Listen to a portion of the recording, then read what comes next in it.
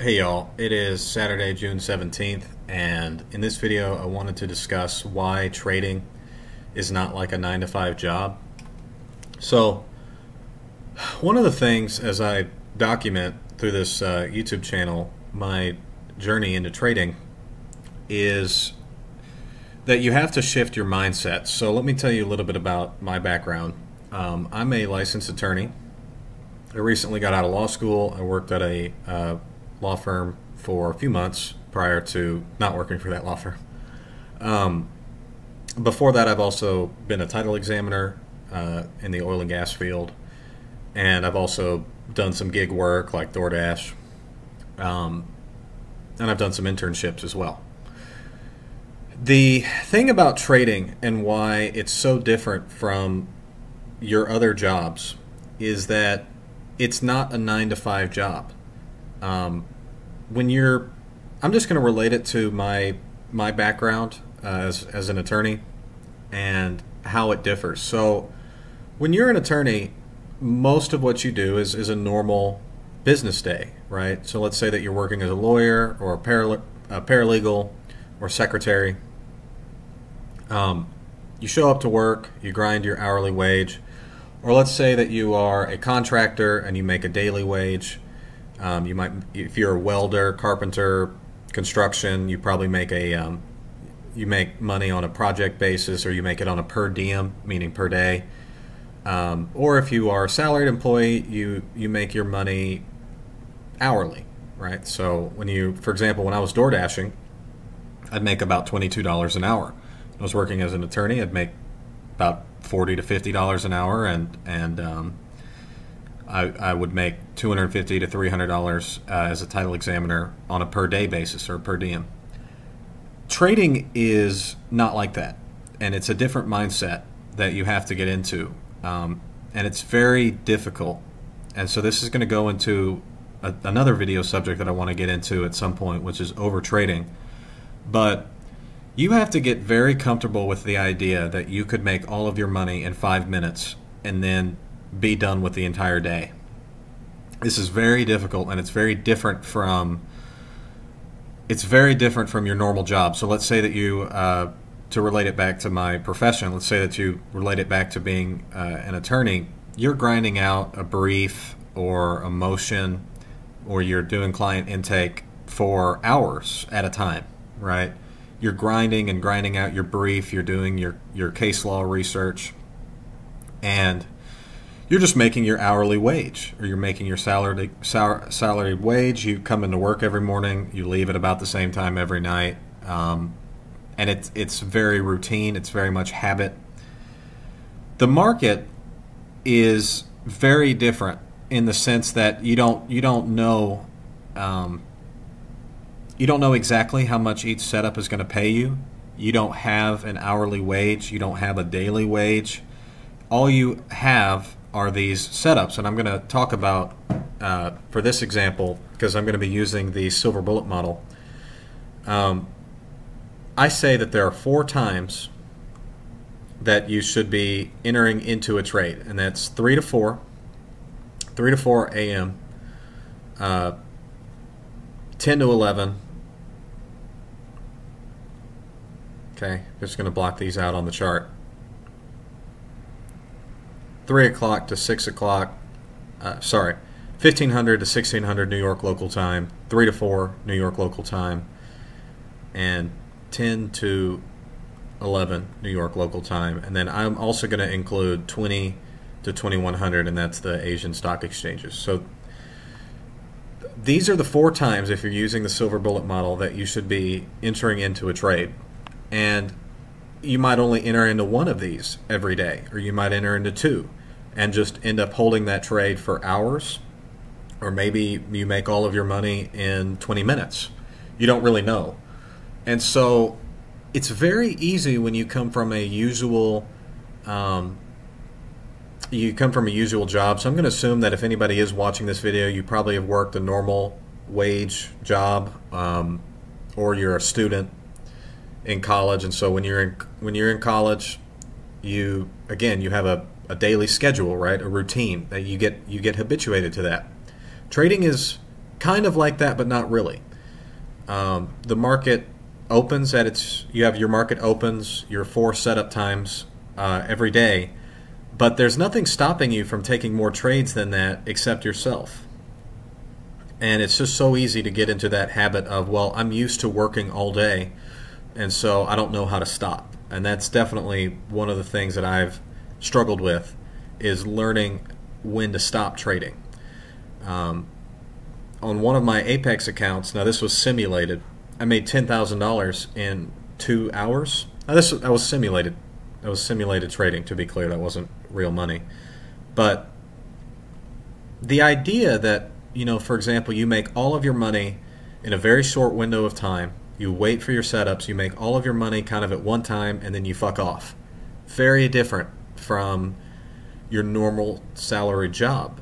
And there's going to be a lot of painstaking waiting, and you're just waiting for that narrative to build up. You're waiting for the liquidity to build up. You're waiting for the narrative that you want to see in price. You're waiting for that narrative to form.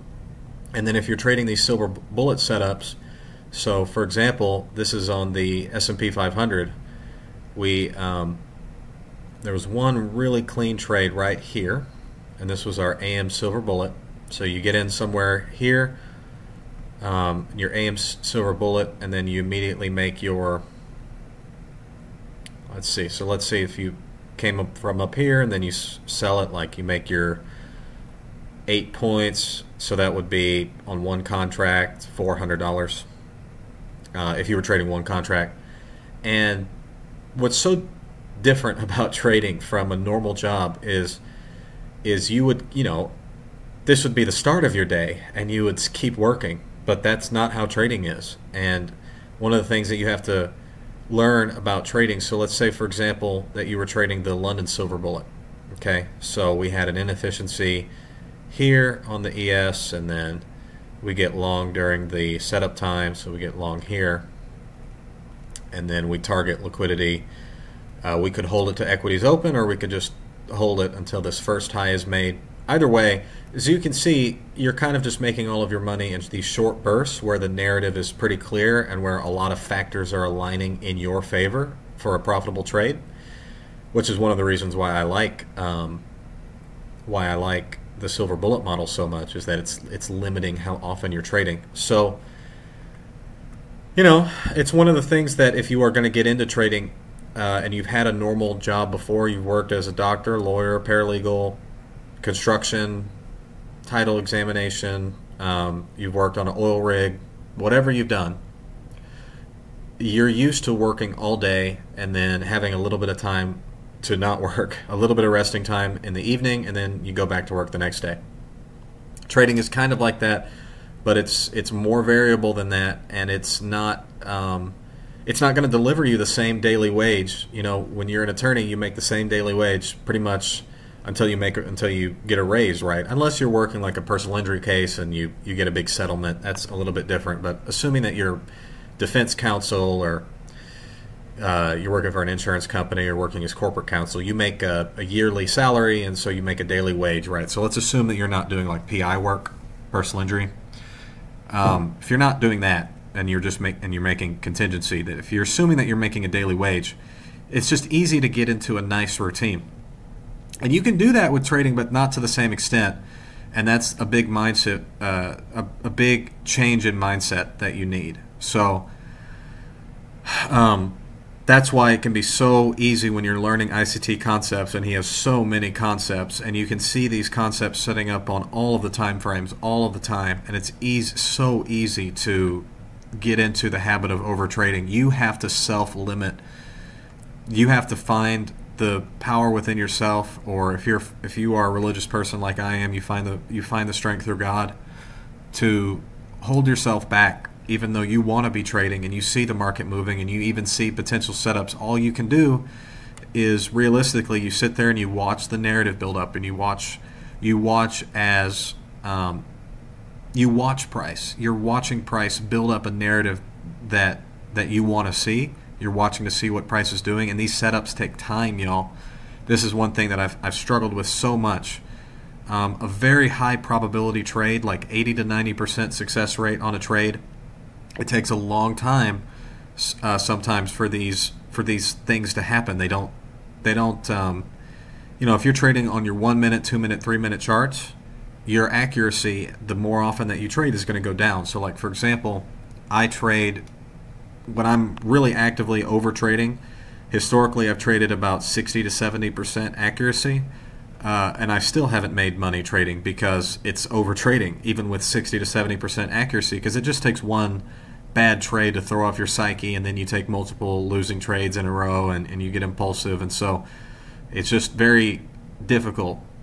It's very difficult. So what I would recommend that you do, if you're anything like me, you're impulsive, you've got a little bit of a gambling side to you, I'd recommend this silver bullet model so much, and then really reflect on the fact that you understand you could make all of your money for the whole week in just one session, or in one half of a session, or in 5 minutes, and then you got to fuck off. And you can watch price and you can watch the market, but you are not trading at that point. You're waiting for another high probability setup to appear. You're waiting for your kill zones, or you're waiting for your London silver bullet, your AM silver bullet, your PM silver bullet to set up, and you're just looking to trade at those times.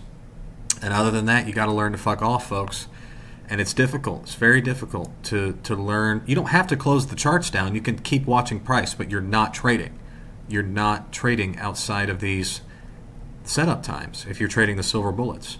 And so, yeah, you're going to watch the market make a lot of fluctuations, do a lot of, it's going to entice you. You're going to see, as you start to learn ICT concepts, inefficiencies, liquidity, you're going to see these things set up all the time, but that doesn't mean that you're trading all of them.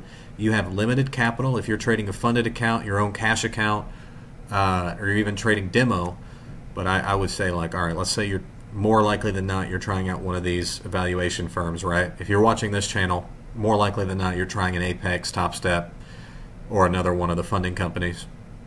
You have limited, they don't let you have an unlimited amount of risk before you blow the account. You have when you're trading Apex or you're trading Top Step, these systems are automated, and if you go over your loss limit, it just closes you out automatically, and it's very unforgiving like that. So you're either going to blow through 20 of these evaluation accounts, or even more. Believe me, I've done even more.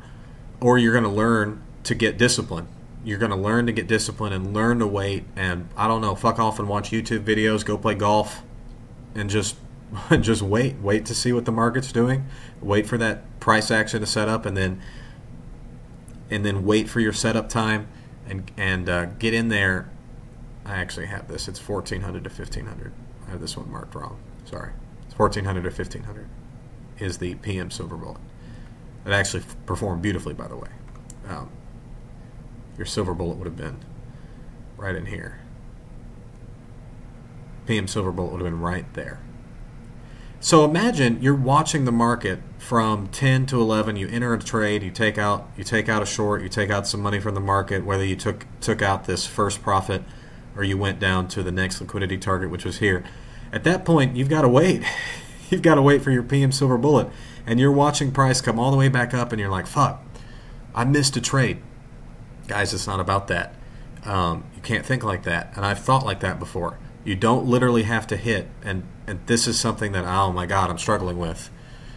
You don't have to literally hit every fluctuation in the market. It's especially the NASDAQ, folks, but crude oil, ES are all the same. They're all gyrating all the time. Okay? They're gyrating all the time. And in order for you to really be disciplined, you can't, this is not like you're working as a paralegal, or you're working as an attorney, and you're grinding out your briefs and you're grinding out your motions for the day, and you might work on the same motion all day, and so you just have a consistency of, I'm going to grind out this motion all day.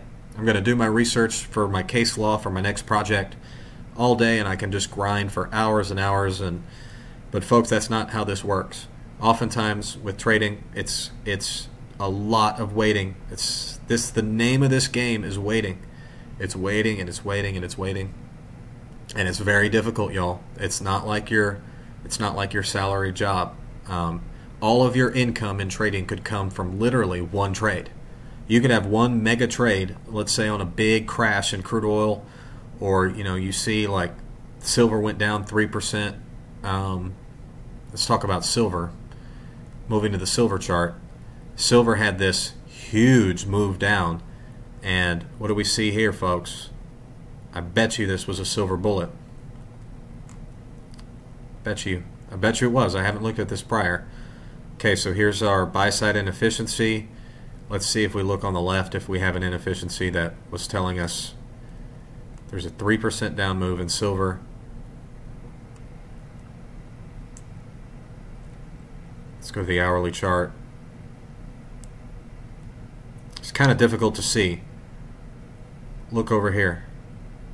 Right there. Volume imbalance. Crazy, I know. But that was a 3% down move in silver, and it came all the way back. And that could have been your whole week made on Thursday. All right, your whole week. And you're just sitting there. This was also referencing this balanced price range over here. But it happened during the setup time. So that's why in one respect I like to watch multiple markets, because something like silver, for example, having a 3% move down and like this 3% move down, and then it came right back up. Guys, that's big money, and it happens very fast. It happens all at once. And so imagine if you're just waiting for these really pristine opportunities. You could be sitting there all week and do jack shit, and it's difficult. I promise you it's difficult to sit there and watch price move and move and move, and you're waiting for that London to open, or you're waiting for your your AM silver bullet. You're waiting for a big mega trade. You're waiting for gold to have a huge move down. You're waiting for silver to have a huge move down. Even crude oil. Crude oil had a huge move down. And look, let me see. Look, it actually made its bottom. It made its bottom right during the setup time, didn't it? That's 10 o'clock. That's the AM silver bullet, and that was on crude oil. Guys, this is not like being an attorney. It's not like being construction. It's not like whatever you're doing, being a student.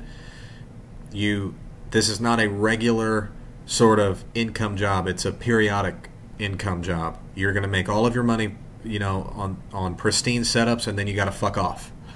So if you don't change your mindset, like I have to change my mindset. If you don't change your mindset to wanting to wait until you have a pristine opportunity, or you're waiting for your silver bullet setups, and if you're not patient and you don't wait for your silver bullet times, which again, that's London open, AM silver bullet, which is 10 to 11 New York time, and then PM silver bullet, which is 1400 to 1500 New York local time. I include one more, which is Asian silver bullet, and that's from 2000 to 2100. That's when the Asian stock exchanges are opening.